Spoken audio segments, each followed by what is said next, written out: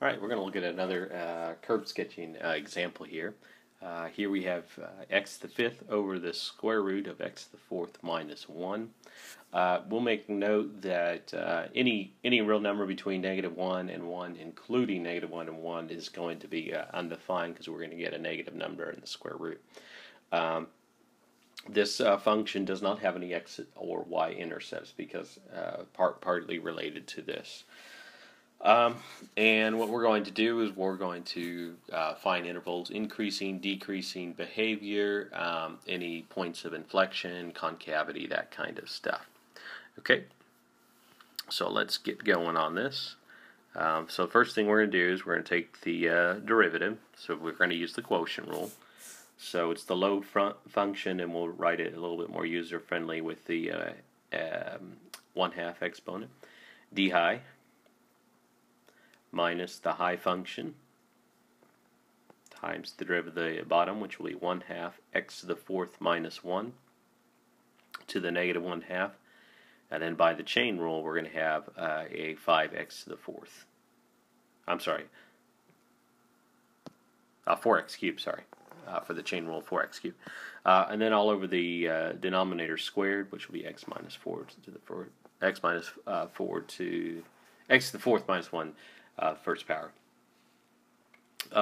What we can do here is it looks like the greatest common factor. Let's go ahead, and for the x's, it's going to be x to the fourth because we're going to have an x cubed and an x to the fifth over here, so we can certainly take out an x to the fourth. And then we're going to take out an x squared to the x to the fourth minus 1 to the negative 1/2. So we're going to go ahead and do that.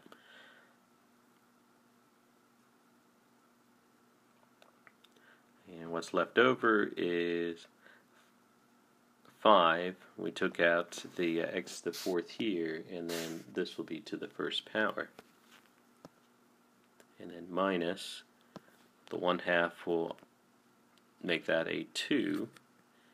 And we took out, so we had x cubed and x to the fifth, so we had a total of x to the eighth there, but we factor out an x to the fourth, so we're down to x to the fourth there.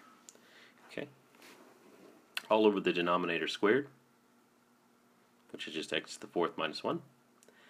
Okay, so we have x to the fourth, and then I went ahead and sent down the x to the fourth minus 1 to the negative 1/2. We're going to send that downstairs. Upstairs we'll simplify a little bit, and we get 3x to the fourth minus 5. And on the bottom will be x to the fourth minus 1 to the 3/2 power. And when we're looking for critical numbers, we're looking for where the derivative does not exist, meaning we're kind of looking for where would we divide by 0, which would be plus and minus 1 here, but they're not part of the domain, so we don't consider them. X to the fourth would be equal to 0 at 0, but that's not in the domain either, so we don't look at that. So we just look at 3x to the fourth minus 5. We'll set that part equal to 0 to find our critical numbers. So we'll add 5,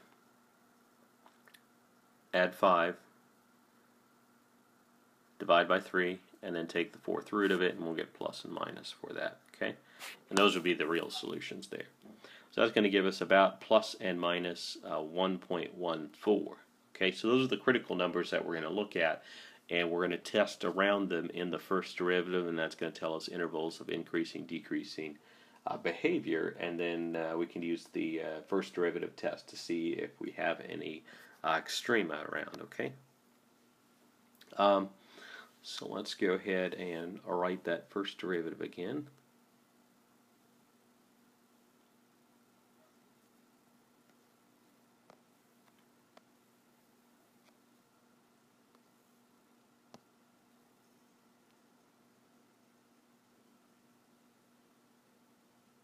And what I did is I foiled back that x to the fourth in.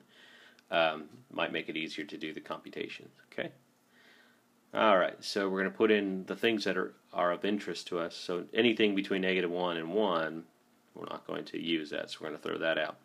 So I got 3 places to test. In between about -0.14, -1.14, and -1, so we'll try -1.05. and I got about negative 16 something. So that says we're decreasing between those 2 points, and then f of 1.0, f prime of this is going to be a negative as well. So that's going to tell us decrease in those locations.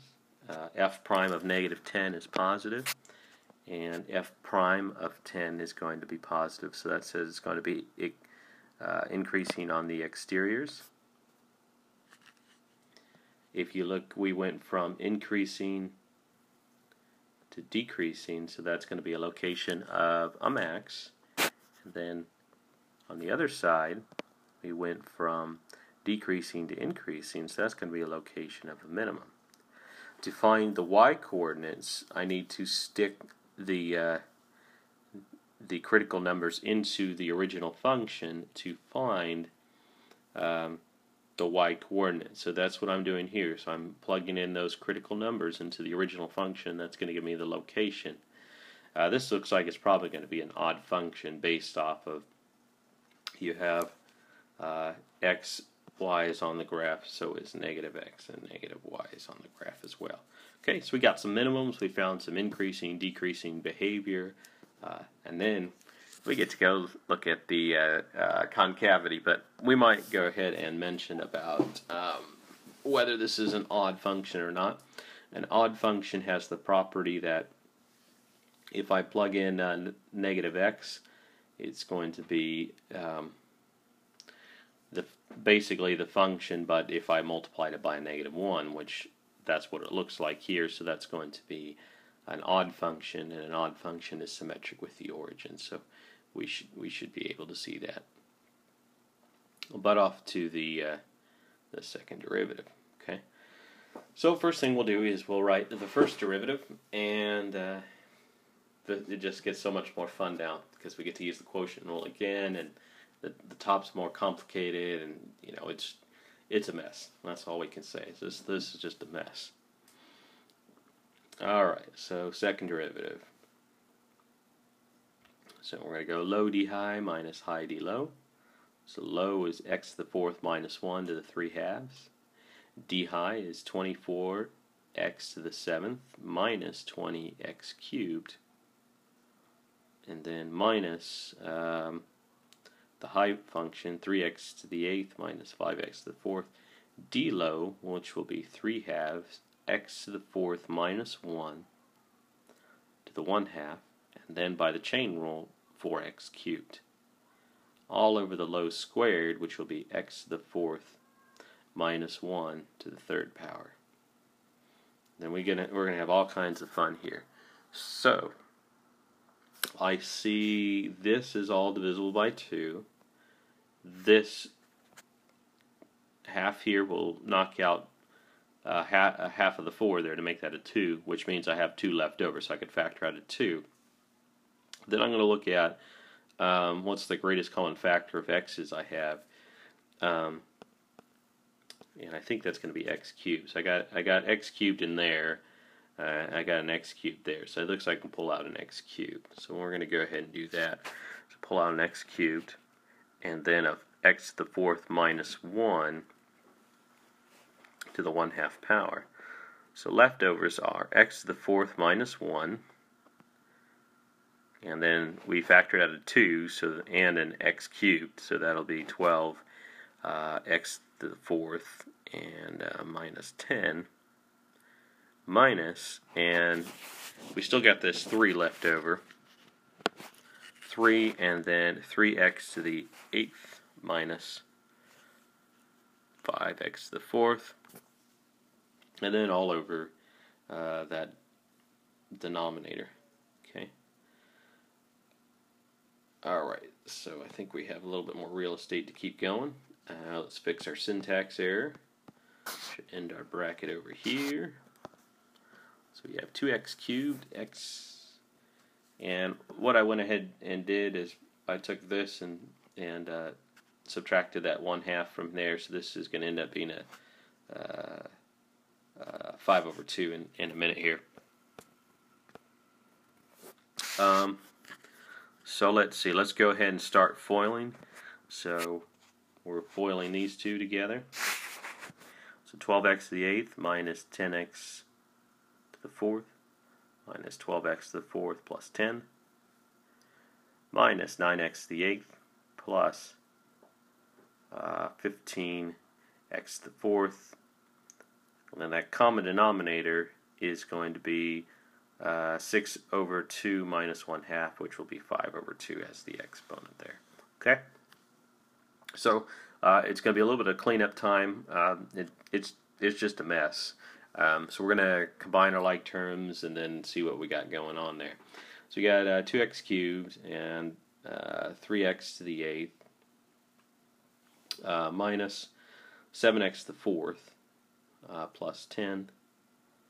And then all over the x to the 4th minus 1 to the to the 5/2.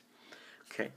Now notice that you have x to the 8th and then x to the 4th, so there's a relationship. One of the exponents is double the other one. That's in what's called quadratic form, and so I could use the quadratic formula on this. So first, what I'm going to do is I'm going to just check the discriminant, which is the b squared minus 4ac. Okay. And if that discriminant is negative, that means I have only complex roots. And since we're graphing on the real xy plane, we're going to keep it real and we're not going to do anything with complex numbers. Okay? So no complex roots there. Okay? So what I'm doing here is I'm looking for where the second derivative is equal to 0. Well, that would be where x equals 0, but x is not in the domain, or this whole big mess, where is that equal to 0? And we checked, and it only has complex roots. Okay, so now we're going to check in the second derivative here. There was no numbers to really check around, so we're just going to plug in on either side of minus 1 and 1. So f prime of negative 10 is 0, or is less than 0, and then f double prime of 10 is greater than 0. So what we have is concave down to the left and concave up to the right of this function here. So we're going to put that all together. So we're going to put our mins, our maxes, we know about our concavity, and we know about intervals of increasing, decreasing behavior. And this thing was just a mess here. Alright, so let's put those points in. So there's the negative 1.14 and negative 2.3. And then its companion was 1 and 1.14 and 2.3. We have vertical asymptotes at negative 1 and 1.